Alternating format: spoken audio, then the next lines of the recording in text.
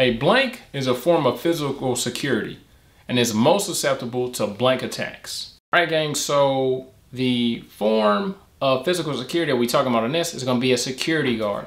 And what's most susceptible to social engineering would be that security guard. So social engineering is a big word that simply means being nosy.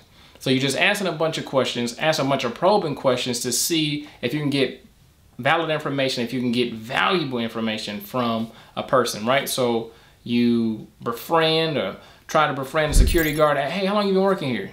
Oh, okay. What time do you get off? Oh, okay. That door over there, is it usually locked? Oh, okay.